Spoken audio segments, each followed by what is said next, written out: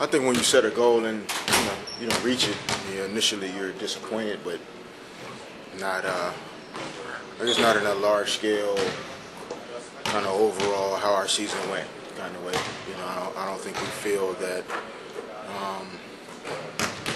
without it, it's going to keep us from accomplishing what our ultimate goal is. So we'll just change our focus to now what the larger goal is, and that's winning the championship.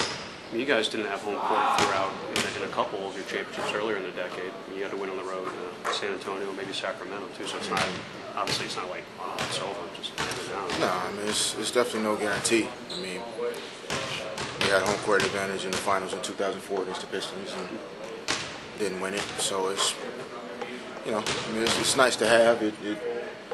It's a good thing, to be able to say that you accomplished, because you were the best team in the league for the whole season. But it doesn't guarantee you anything after that. So we're, if it doesn't happen for us, we'll move past it and, like I said, start to focus on what our ultimate goal is.